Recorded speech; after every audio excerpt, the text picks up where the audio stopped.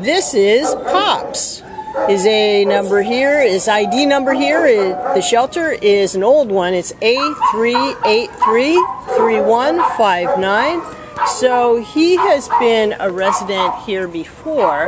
He was turned back into the shelter as a stray on October 12th. And he's about 10 years old. He's a Norwegian Elkhound, black and white, Shepherd Norwegian Elkhound mix.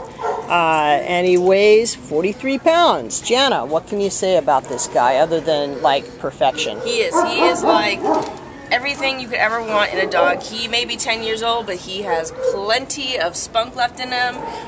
He's got a nice, medium energy, loves other dogs. He knows sit on command. He shows signs of housebreaking.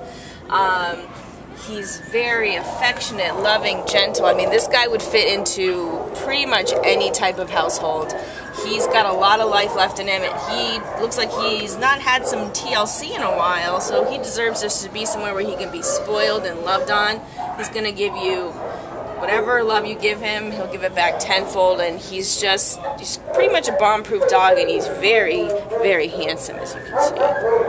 He's got, like, the best smile. He really does. Yes. Oh, the good boy.